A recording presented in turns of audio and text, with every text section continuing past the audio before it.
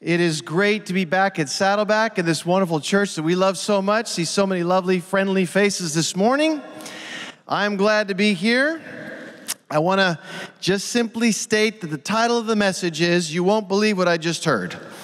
That's the title of the message, and I knew it was a good title because I walked up to my daughter, her name is Jasmine, and I said to Jasmine, I'm vacillating between two titles. The first is Tapping Into the Power of God, or You Won't Believe What I Just Heard. And she said, what? I said, You won't believe what I just heard. She said, what? I said, that's the title. She said, what? I said, You won't believe what I just heard. It was like I was watching Abbott and Costello. Who's on first? A while back, there was a phone call that came into a local church in the Midwest. The voice at one end of the phone said, I want to speak to the head hog at the trough. And the receptionist said, excuse me, you heard me, I want to speak to the head hog at the trough. And she said, well, if you're talking about our pastor, we don't call him hog, and right now he is unavailable. He said, well, you can call him whenever you want. You just tell that old boy that I got a check for the ministry for $30,000. And the receptionist says, oh, hang on a second, Porky just walked in. Now, I don't know if that was the greatest news that church had ever heard, that there was a check coming for 30 grand. I don't know what your best news has ever been, but I want you to think about it. I want you to write it down in the bulletin. If you perhaps heard the words yes when you asked your wife to marry, that was the best news you ever heard. Or maybe it was your mother-in-law who says, yes, I approve of you marrying my daughter. Then that's fine. You put that on there as well. I want you to think about what's the best news that you've ever heard. A while back, I began working for a company called More Business Forms. More Business Forms is sort of like Dunder Mifflin of the office. And my regional manager was named Bob Burtwell. Bob is a member here at Saddleback. He's been a faithful member for many, many years. Both he and Sandy have attended here, and Bob was my regional manager. And Bob taught me the difference between features and benefits. A feature is a characteristic that makes something unique.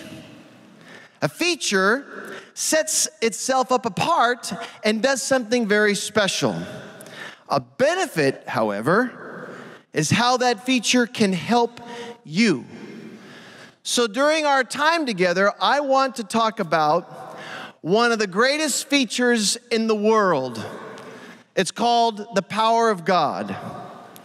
We're going to talk about the power of God and the benefits that come as a result of the power of God. Now, how is the power of God manifested in our lives today? We talk about a Jesus who walked around in sandals 2,000 years ago, but how is that made relevant today? That message of power, how is it made relevant in our lives today? Well, Peter is talking. Luke is writing. The book is the 10th chapter of the book of Acts, and it's verse 38 that gives us a perfect description of what this power is, what it does, and how it is relevant for our lives. It's Jesus' mission statement.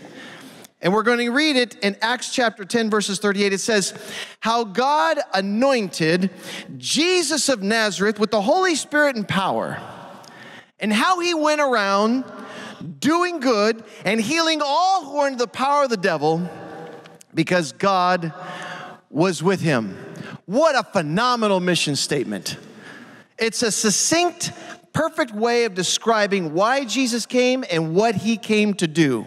To go around doing good, healing all who are under the power of the devil. Matter of fact, I like that mission statement so much, I told my wife, when I die, hopefully you'll put on my tombstone, Jason went around and did some good.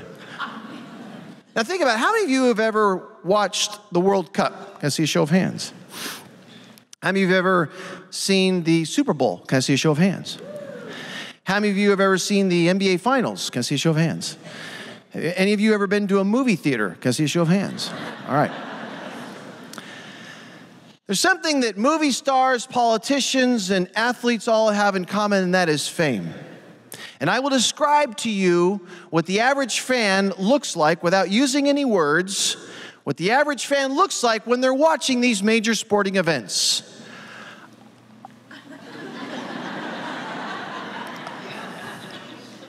And some people cry, they laugh, and they're emotionally all over the map.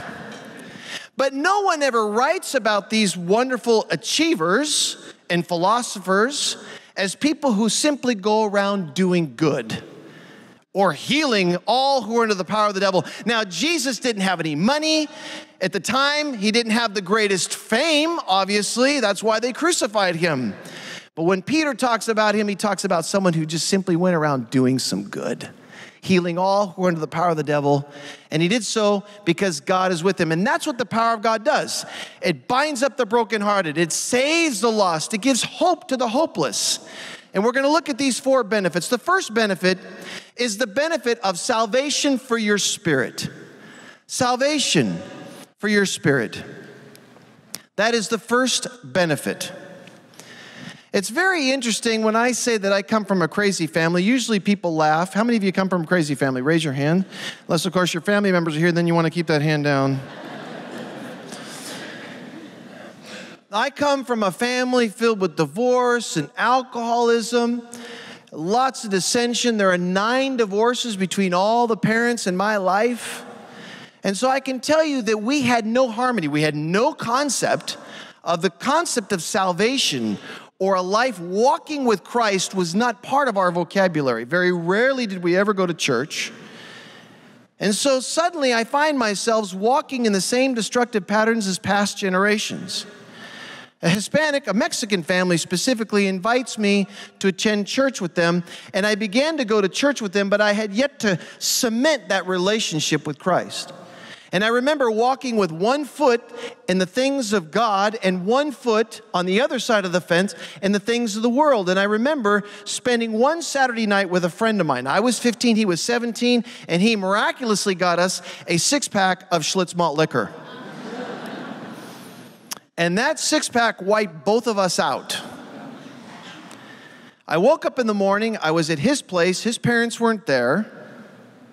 And I remember as I walked into the restroom, I could smell the residue of beer in my hair. If you can imagine, I had hair down to here at that time.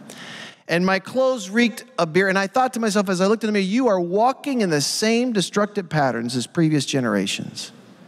And I decided at that moment that I needed to change. I wanted to break the destructive patterns in my life. But the only hope for me was this door we call salvation, the greatest benefit of all. And I realized that when I gave my heart to Christ at that moment, that I did not need to be perfect, because perfection is not a prerequisite for salvation. The only prerequisite is a genuine and sincere heart. Many people think that they need to become perfect before they begin a relationship with God. But that couldn't be further from the truth. And that's why the Bible states in Mark 2:17, as Jesus is listening, it says, when he heard them say this, he told them, healthy people don't need a doctor. Sick people do. I have come to call not those who think they are righteous, but those who know they are sinners. I want to tell you that if you are here visiting today and you find yourself in the midst of this large arena or place or wherever you're watching in the midst of a crowd and you don't know let me tell you something. This church, Saddleback, is made up of people who know that they don't have their act together. And if you are the perfect person and you have your act together and you are all that in a bag of chips, then you may feel a little uncomfortable. People say to me all the time, I don't go to church because that place is full of hypocrites. And I always say, well, come on down. We got room for one more.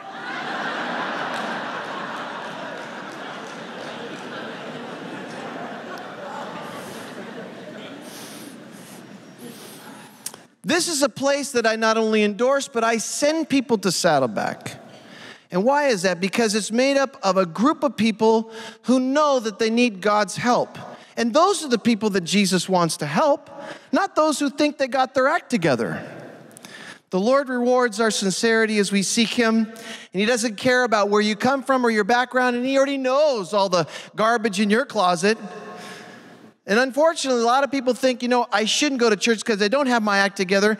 But the bottom line is when you don't have your act together, that's when you really need to start going to church. That voice in the back of your head says, well, you need to make things right before you walk through the door.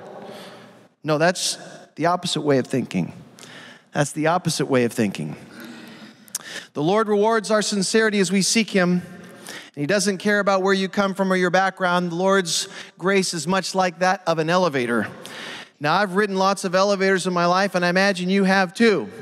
And I can guarantee you, I would bet you, well, not that I would bet you, but if I were to bet you, if we were in Vegas and we were taking odds, maybe it would be $100, I don't know. I bet you've never stood in front of an elevator and you've asked that elevator when it showed up at your floor, what floor did you come from? No one cares. Where the elevator? I've never had one person say, I'm not getting this elevator. If it came from the 6th floor, I'm not getting in the elevator. I don't associate with elevators that come from the 6th floor. The only thing we care about is if we're going down, the arrow's pointing down. Or if we're going up, the arrow's pointing up. That's the only thing we ask. God already knows where you're coming from. And He doesn't care about your religious background. He doesn't care about how many sins you've committed in your past. The only thing He cares about is the condition of your heart. Where are you going? And He's going to help you get there, because the only prerequisite for the Lord is that we have genuine hearts. Now, we've seen a number of immigrants come across the border. 200 years ago, they were coming from the east. Nowadays, they come from the south. And many years ago, we had a family come across, a father, a mother, and 9 children.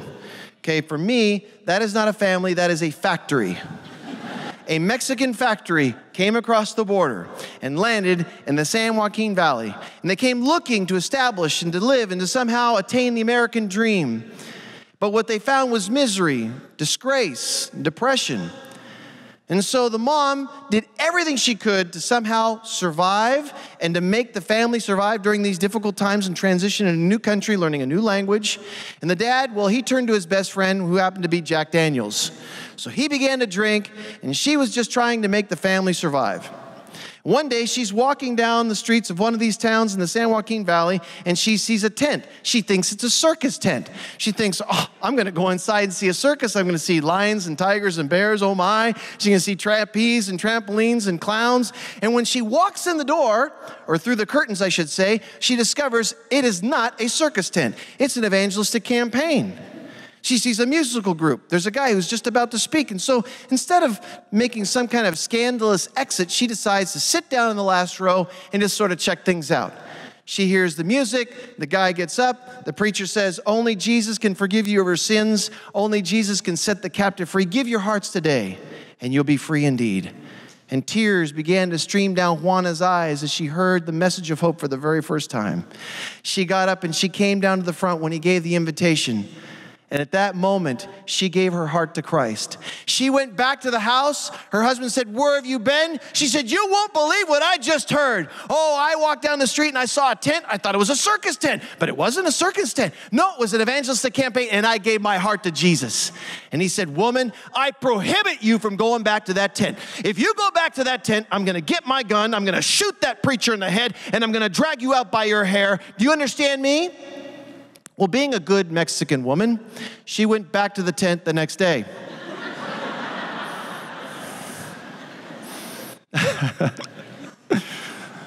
Couple hours into this thing, the dad asked the kids, where's your mother? He'd had a few drinks.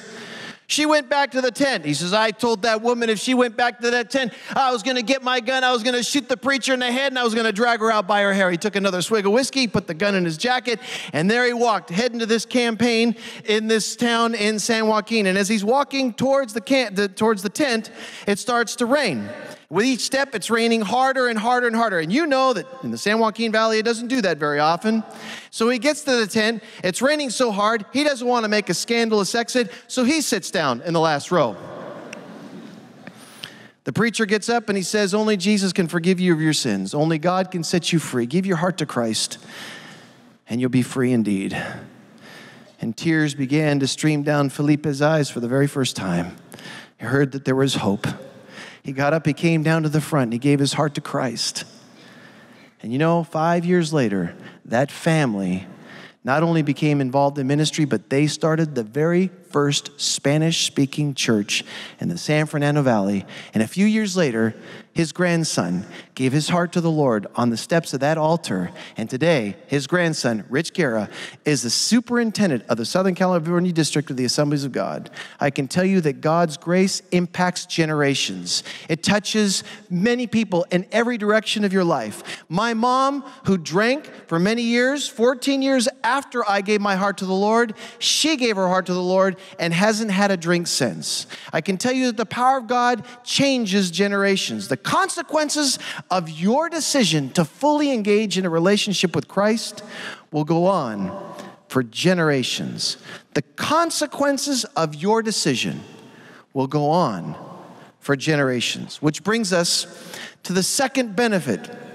And the second benefit is peace for your mind. God always wants to give you his peace when you are burdened, when you are stressed and exhausted. That's why Jesus so eloquently said it in Matthew 11:28. Then Jesus said, "Come to me, all you who are weary and carry heavy burdens, and I will give you rest." He gives us peace in the midst of the storm. He gives us peace in the midst of the anguish. He gives us peace in the midst of fear, anxiety, and stress. As we look back 2,000 years ago, we see that when the church first began, there were 11 people who were simple, common people. 11 apostles.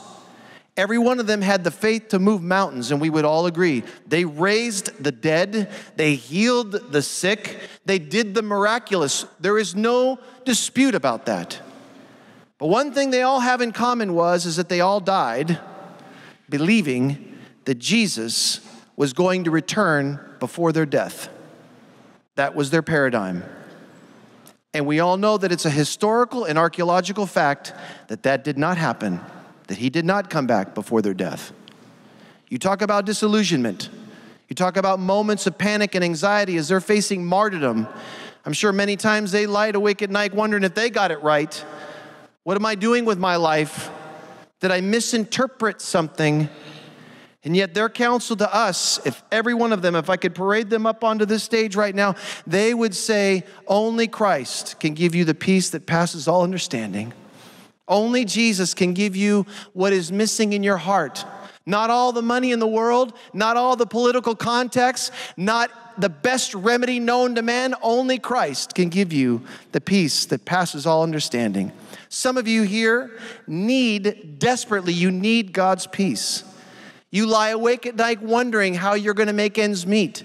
You're trying to figure out how you're going to solve the issues with your children or maybe your parents. And all the money in the world, you've discovered this perhaps, all the money in the world won't solve some problems. You need God's peace. And I'm guilty. I'm guilty of trying to resolve my problems with my own remedies. But when I lie awake at night, I come to the conclusion that, you know what, when I don't have all the answers, only Jesus can give the peace that passes all understanding. Christ will guide you through the storms of life. And he will give you peace because he is the Prince of Peace. He is the Prince of Peace. Isaiah 9:6 sums it up this way when talking about Christ. For to us a child is born, to us a son is given, and the government will be on his shoulders, and he will be called Wonderful Counselor, Mighty God, Everlasting Father, Prince of Peace. Which brings us to the third benefit, which is healing for your body and your soul. The third benefit of the power of God is it brings healing for your body and your soul. God always has compassion on those who suffer physically and emotionally. The heart of God desires to help and comfort those who are downtrodden. The heart of God always desires to help those who are suffering. It's like those 4 guys that loved their friend so much that they went over to this family's house and they somehow convinced the family to lend them their friend that they loved so much, who was paralyzed. They put him on a mat and they carried him. We don't know how long the distance was, several miles perhaps, but they got to the house because they had heard that Jesus was there and that Jesus had the power to heal the sick. When they got to this house, however, they discovered that the place was absolutely packed like sardines. And as they looked around the house, there was 5, 6, 7 people deep all around the outer perimeter of the house, and not one person would move 1 inch to allow this guy into the house to have access to Jesus. Not even the religious leaders would move an inch. What a crowd. And so as you know the story, you've read it, these 4 guys just simply threw in the towel and said, well, we can't do anything, and walked away. No, you know that's not what happened. No, instead, one of them turns to their friend and says, you know, this guy needs a skylight. So they climb up the side of the house, they mark off the exact location where they believe the master is teaching, they walk over, they put an X, and they start ripping up this roof. Jesus is sitting there teaching when all of a sudden dust starts to fall out of the ceiling. He's brushing the dust off of himself, and now hay is falling. And pretty soon the disciples figure it out, and Peter, who's the worst bodyguard in the history known to man, says, Jesus, just give me the word and I'm gonna yank these guys out of here. And the owner, I don't even have to tell you what the owner of the house is thinking. What are these guys doing to my house? The Bible says when he saw their faith, he said to the young man, your sins are forgiven. Now I can imagine the 4 of them peeking through the hole in the roof saying, what did he just say? He said his sins are forgiven. Is Jesus blind? Is he blind? Can he see that he's paralyzed? Why is he talking about the forgiveness of sins? Oh, you see, the Lord knew what the guy's problem was, but there was even greater problem in this young man's life. There was a barrier that had fallen that prevented this young man from receiving the healing of God, and that's why Jesus, recognizing when that barrier fell, it had to be removed. The Lord saw a barrier that had to be removed, and before any blessing or healing could come, the man's sin had to be forgiven. And that's why many times we don't receive the breakthrough, because there are things in our life that separate us from God. We cry out, we look for it, but we refuse to allow the things in our heart to be revealed or forgiven. And all of a sudden, there's a nice little disturbance that takes place. Just at the moment when Jesus is about to heal this guy, there's a uprising among the religious leaders, the legalistic folk, the Pharisees. The same kind of uprisings happen in almost any church in almost any part of the world today. You have the leadership who believes they have a direction from God, that the gospel message is to bind up the brokenhearted, heal those who are in oppression, give sight to the blind, preach good news to the poor, but they can't because there's a group of real legalistic religious people who are saying, you know, you don't have the right to do that. You know, it's too hot in here. It's too cold in here. The music's too fast. The music's too slow. So-and-so's got an earring. That person's got a mini falda on. All kinds of things that have nothing to do with the gospel message. And so Jesus, in order to somehow silence this crowd, he says, listen, just so that you know that I have the ability to forgive sins, and I have the authority to do so, he turns to the paralyzed guy. I say to you, take up your mat and walk. The guy explodes off the ground. He loads up his mat. He's walking out in front of everyone. The crowd explodes with applause. And meanwhile, there are 4 individuals who are looking through that hole in the roof, who are watching their friend walk for the very first time. The power of God recognizes when there is something in our lives that must be removed. And many times are those sinful things in our hearts that keep us from experiencing God's peace, healing, and the breakthrough that we seek. Many times it's those sinful things in our hearts that prevent us from experiencing the breakthrough. A few months ago, I was just about to walk on the stage speaking at a leadership conference back in Washington, D.C. My wife is with me, and I said to her, I'm about to go on stage. I need a story. I'm pacing back and forth. Usually I'm not pacing before I speak. She says, what's wrong? I said, I need a story. She said, well, why don't you tell the favorite story that my dad tells? I said, well, I don't know the favorite story that your dad tells. She says, oh, we were missionaries in Paraguay, because she's a missionary kid. I'm a bartender's kid. She's a missionary's kid. And she said, we were starting a campaign. We had a tent, and every night we prayed for people to receive Christ. We pray for the sick. We pray for miracles, because God has to meet these people right where they're at. And this guy would come night after night, week after week. He's been there for 6 weeks. He's paralyzed. So my dad, being a man of inspiration, a man of encouragement, walks up to him and says, what are you going to do when the Lord heals you? And it's not like, now that you've done this, what are you going to do? I'm going to Disneyland, you know. Well, now that the Lord, what are you going to do when the Lord heals you? And the guy says, I'm going to go home. I'm going to get my gun. I'm going to shoot the guy who did this to me. My father-in-law says, well, that's probably why the Lord hasn't healed you.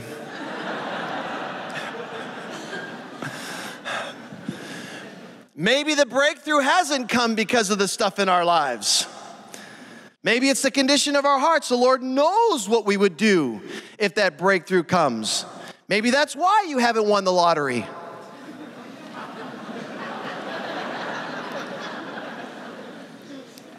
Robert Kiyosaki eloquently states it this way. He said, if you are poor and you are an idiot and you suddenly come into a windfall of money, you have now become a rich idiot. The condition of the heart is what has to change. So I turned to my wife. I said, well, what happened? She said, I don't know. I go, I'm just about to walk on stage. I got to find out how this story. And she says, you're going to have to call him. 30 seconds before I get up on that stage, I called my father-in-law. I said, hey, how's it going? He says, fine. I said, do you remember a story about this? He says, oh, yeah, great story. I said, well, can you tell me how it ends? I'm just about to walk on stage. And by the way, can I use your story? He says, yeah. He says, it took me about a week to convince this guy that he had to forgive the guy who had done this to him. And after a week of dealing with this guy and praying through the issues, he finally released it, because forgiveness is not an emotion. It's a choice. And when he made the choice to forgive, within a week, he was walking. And after 10 days, he was walking normal. I can tell you that many times it's the bitterness that we harbor. It's like the poison we drink, hoping that someone else will die. Now, it could be that God heals you instantaneously. It could be that God delivers you instantaneously. But many times he takes us through a process, like Celebrate Recovery, which is a great program. Sometimes it's instantaneous, sometimes it's through a process, but regardless, we need God's power, his divine intervention, to speak healing to our soul and to our lives. God's number one priority is always the condition of our heart, is always the condition of our heart. And the fourth benefit, which brings good news to so many of us, is deliverance from the destructive patterns in your life. The first time I heard the gospel message, the pastor opened up his Bible. He looked out at that crowd and he said these words, if the Son sets you free, you'll be free indeed. John 8:36. The Lord heals all who are under the power of the devil, because God is with him. So regardless if you struggle with the issues or with these issues such as identity crisis, vices and addictions, destructive patterns, spiritual torment, spiritual incarceration, abuse, dysfunction, or even fear, the power of God can deliver you from any of these chains, regardless of where they are, regardless of how tied up you are. Now, when you look at me, you see someone who comes to Saddleback and speaks occasionally, and I just want you to know that I do a lot of speaking in churches. I speak occasionally for the Zig Ziglar Corporation, occasionally. Many times we do crusades. A lot of times I'm on the air, but my environment where I feel the most comfortable are in open-air evangelistic outreaches in marginalized communities. Marginalized communities filled with gangs, drug traffickers, prostitutes, and people who are hooked on drugs, and poverty running rapid. That's where I feel most at home. And usually people are not sitting, they're standing. So for a speaker, it can be rather nerve-wracking to see somebody standing there for 2 hours. That's where I learned to speak, And that's where I feel the most comfortable. And one of the first campaigns we ever held was in a marginalized community called Los Cuadros in Central America. We set up our platform. It was a 45-foot flatbed trailer that had aluminum extensions, so it made a 45 by 24-foot deep stage. And then we had lights, wonderful lighting, an electrical generator, and we had a Bose sound system that was worth probably $50,000 at that time. And everything was portable. So we drove up, we set up everything, we had 10 guards in place, and at 6 o'clock, I went home. Back in the day, I had to show up, I had to help set up, and I had to afterwards prepare myself to preach. I didn't have a team, so I had to do most of it. So we left 10 guards in place. I went home, I had a bite to eat. I went to bed around 11 o'clock, and at 11:30, the phone rings. It's the wife of the host pastor, and she says, "Brother Jason?" I said, "Yes." She said, "Do you remember your sound system?" I said, "Yes." She said, "Do you remember the lighting and the electrical plant and all those things that you left up here?" "Yeah." She said, "Do you remember the 10 guards that we left taking care of all that stuff?" "Uh-huh." She said, "Well, they're not there." I said, "Where are they?" She said, "Well, a gang of 25 showed up and they cut off one of the guards' ears and he's in intensive care right now. And right now there's no one, because everyone just fled to save their lives. There's no one guarding your crusade gear. We recommend that if you want to have anything left by daybreak, that you get on up here and help us while my husband's out looking for replacement guards. He's desperate. He's out looking for anyone with a gun, a dog, a mean cat. He's looking for anyone that can guard that platform, but you got to come while he's out looking for new guards." I said, "Not a problem." Now, I don't wake up fast. I was asleep. I don't wake up fast. So I immediately put on my Nike shirt, "Just Do It." With my Nike shorts, Nike shoes, and my Nike socks. I look like the Nike poster boy. Headed to a marginalized community, white guy, Central America, marginalized community. I drive up to this place, I get out, and there's nobody there. Thinking, no big deal. I get up on the platform, I'm pacing back and forth, and as I'm pacing back and forth, I said, I might as well make good use of my time, so I start to pray. As I pray, I said, "Lord, help me to deliver the message of hope to this community. People who love and who need and who desire, but they have nowhere to go. They have no future, but you have a great future that you can forge for them. Help me to connect the dots for them. Help them to see your love for them." And I turn around in the back, and forgive me for turning my back to you. On the back of the platform, there was a sign that read, "Hay esperanza en Jesús," which means there's hope in Jesus. And I thought, that is the theme and that is the message, that there is hope in Jesus. It doesn't matter who you are. And as I was looking at that sign, I heard sort of a twig snap, like someone had stepped on it, and I turned around, and there was 25 gang members standing in a half-moon circle right off the side of the platform. The leader emerged, and he said, "What do you think you're doing?" And I said, I'm guarding the platform." That's what 25 gang members did. They all laughed, just like you did. He said, "Who's Jason Frenn? Who's that guy?" I said, I don't know.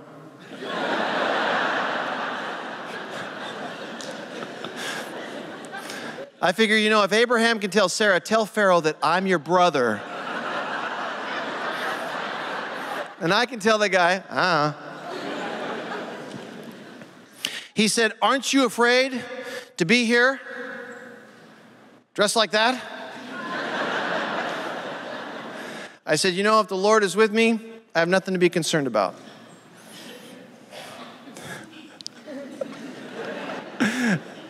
So far, Saddleback is batting 1,000. Not in any of the services has anyone even whispered, "Amen."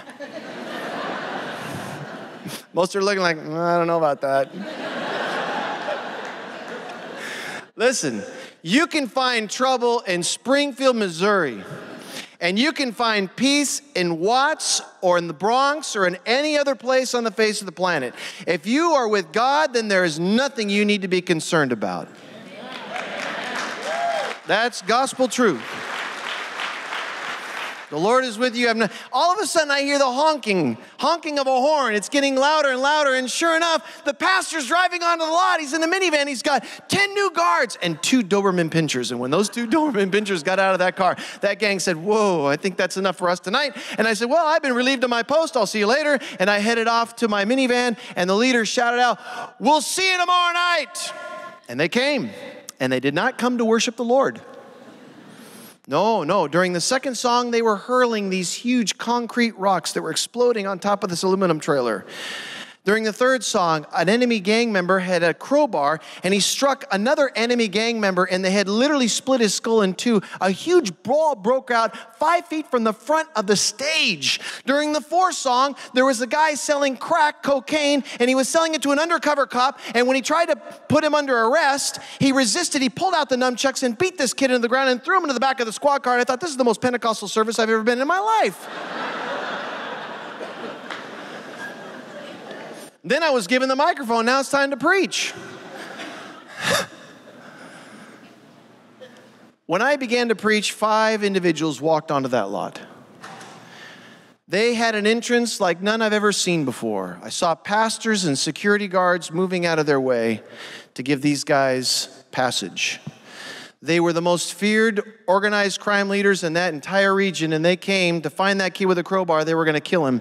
They had heard what he had done to one of their gang members. They planted themselves by the base of the light tower, and they began to scan that crowd, looking for that kid with the crowbar. I started to preach. I began the message this way.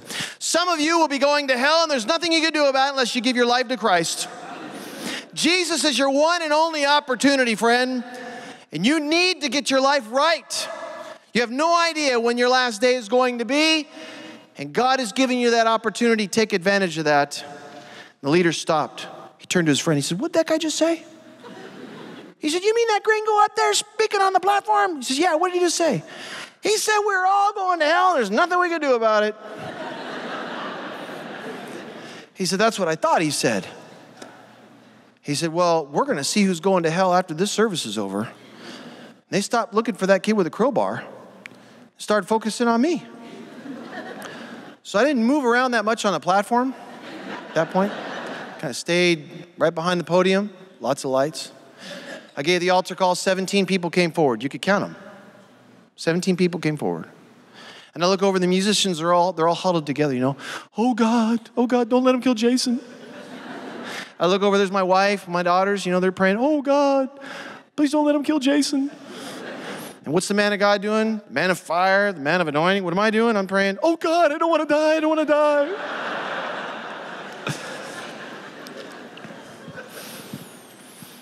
All of a sudden, an usher gets up. By the way, I love ushers.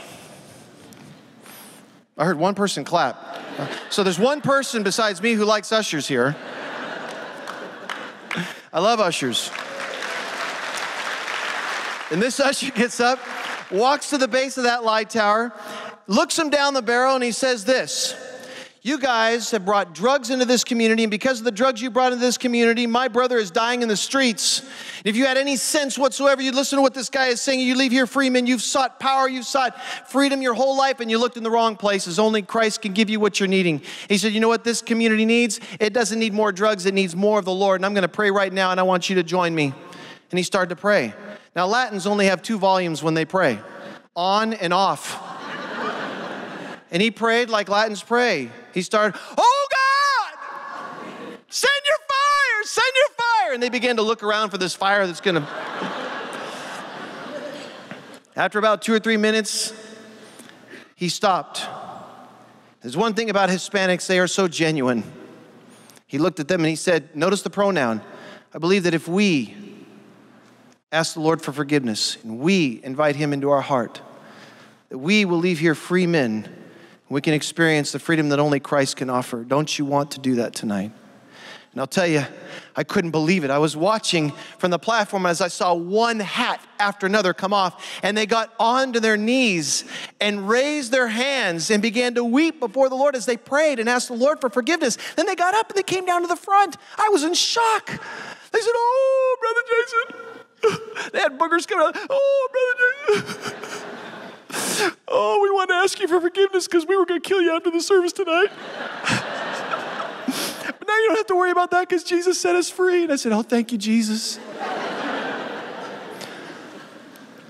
5 days later, the phone rings. It's 11:30 at night. I have no idea why everybody calls me at 11:30 at night.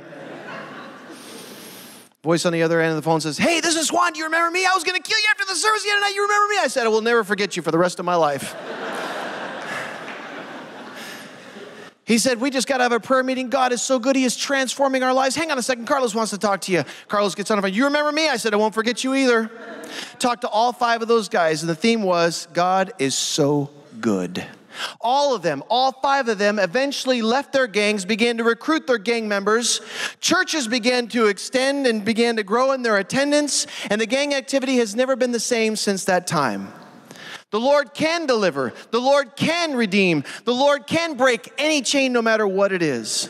It doesn't matter if you're a lonely housewife suffering with depression or you are a gang member. I've come to tell you this morning and this time that God has great things in store for your life. He's got powerful things in store for you. You may be facing the most incredible, the most difficult scenario, but I've come to tell you that Jesus, anointed with the Holy Spirit and power, goes around doing good, healing all who are under the power of the devil, because God is with him. In your bulletin, you're going to see on the right-hand side, I want to encourage you to take that bulletin, to snap out the right side of that card, and I want you to check that box. If today you need to make a decision to follow Christ, a decision to begin a new life, perhaps you do need to join Celebrate Recovery. You've got issues and perhaps chains in your life that need to be broken. You have a specific prayer request. You simply want to learn more. Take a step of faith. Don't leave any money on the table today. The power of God is yours. 4 benefits that will change your life. Don't walk away from the offer that God has for you today. He can deliver you. He can give you peace, salvation, and healing. Today could be the beginning of one of the greatest seasons of your life. Father, I pray for my friends, the people that I love and admire so much. And I ask, Lord, today that your salvation would come to their homes, to everywhere that they work, where they go. I pray that you would redeem everyone who desires to be redeemed. For you have not come to simply heal those who are healthy, but those who are sick, those who know that they need you. And I pray today, Lord, that they would make the decision to follow you in Jesus' mighty name. And yes, I do pray for peace, peace that passes all understanding. For there are people here, Lord, that have walked with you for years, but they need peace. They need your peace. And I pray, Lord, that you would speak healing into the souls and into the bodies of those who desperately need your intervention. And you would bring deliverance to everyone who is in bondage. I pray in Jesus' name that you would bless them, that you would prosper them, that you would raise them up, give them favor and give them grace. Be with their children, their children's children for 1,000 generations, and may the blessings of God fall upon this place. And I thank you for them in Jesus' mighty name. And all God's people said, amen. Thank you so much. God bless you.